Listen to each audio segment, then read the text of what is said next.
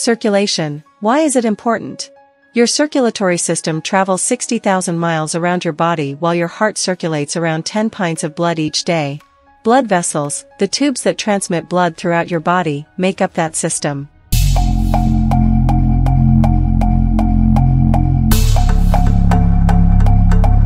Your body's tissues receive oxygen and nutrition from the blood, which also eliminates waste and carbon dioxide. How to determine if your legs have poor circulation? You may have symptoms like the following if issues with your circulatory system prevent blood from flowing properly to your legs.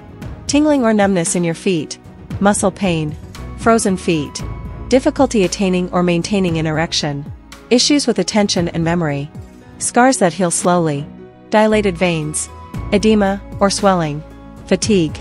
These signs could indicate one of several circulatory disorders, including diabetes, high blood pressure, a blood clot, atherosclerosis, a buildup of fats and other materials in your arteries that is referred to as plaque. This buildup causes peripheral arterial disease, PAD, which causes your legs' arteries to become narrow. How can you increase the circulation in your legs? 1. You can stop smoking. Smokeless tobacco, e-cigarettes, and cigarettes all contain nicotine, which can damage blood vessels and increase your risk of peripheral arterial disease. Numbness, weakness, cramping, coldness, and pain, typically in the legs, are signs of PAD. Additionally, it increases the risk of heart attacks and strokes. 2. Maintain blood pressure control. Your arterial walls experience increased strain due to high blood pressure. This increases the risk of atherosclerosis and peripheral arterial disease. A healthy blood pressure is less than 120/80 for the majority of people. Regularly check your blood pressure and seek treatment if it is high. 3. Remain hydrated. Maintaining a healthy blood volume requires drinking adequate water. You can maintain healthy circulation as a result. Per day, aim for 8 glasses. Limit your intake of alcohol and coffee because they can dehydrate you. 60% of a person's body is water. It would only be logical that our task would be to constantly replace the water lost through everyday urination and sweating. Most Americans are dehydrated, which can lead to a variety of health issues, including impaired circulation, if left unchecked. To avoid becoming overhydrated, you should attempt to drink enough water each day and spread out consumption throughout the day. To find out exactly how much water you should drink each day, it is recommended to consult your doctor. 4. Exercise.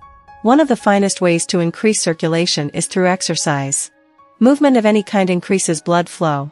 Your heart rate may increase during exercise, which causes your blood to circulate more quickly. But even stretching can be beneficial.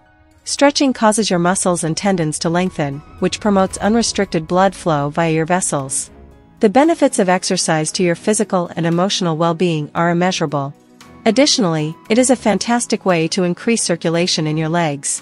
We advise including at least 30 minutes of daily moderate exercise in your schedule. Some of our preferred methods for including daily activity are as follows: walking, cycling, running, yoga, and fitness classes. Rowing, swimming, and cardio. Similar to exercise, stretching is essential for the health of your body and circulatory system, especially when you start a daily exercise routine. Stretching improves blood flow to the body's organs and tissues. Every day, take a few minutes to stretch your body before and after working out or before you go to bed. 5. Take up yoga. In addition to the advantages of stretching, yoga's ability to calm the body may increase blood flow. Your organs receive oxygenated blood through twisting motions. Poses that place the head lower than the heart can assist the blood flow from the lower body to the heart and brain. Yoga also increases the hemoglobin content of your red blood cells. A molecule called hemoglobin helps your blood deliver oxygen throughout your body. 6. Rise up. The circulation in your lower body is reduced when you spend a lot of time sitting during the day, which may also make you more susceptible to diseases including obesity, diabetes, and heart disease. Utilize a standing desk or take frequent, brief walks to improve your circulation. 7. Check out compression socks. So that blood doesn't pool there for an extended period of time, these socks gently squeeze your legs. They facilitate the blood's ascent back to your heart. Find out from your doctor which compression socks are best for you.